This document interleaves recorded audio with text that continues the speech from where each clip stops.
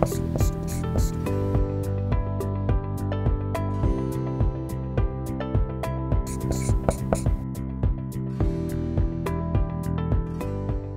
name is Joe Crawford, Assistant Superintendent of Schools in the Derry Cooperative School District. NextGen, short for Next Generation Learning, is a set of ideas that describe the changing expectations for educators as a result of the many new conditions in our schools, communities, and the modern world. Factors such as access to technology and information, the changing dynamics of the workplace, shifting expectations for students, and new social norms. Modern schools have different responsibilities, and it's essential that we teach students how to be critical thinkers. It's essential that we teach students how to analyze information and work collaboratively and solve problems that might not yet exist.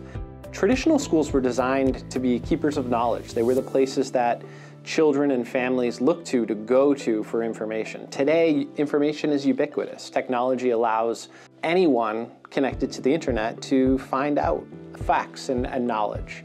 So schools have a different role to play. Schools need to teach students how to think, how to work collaboratively, and how to solve problems, which means we need to design schools that embrace different types of learning activities. More project-based learning, more hands-on learning, more collaborative work.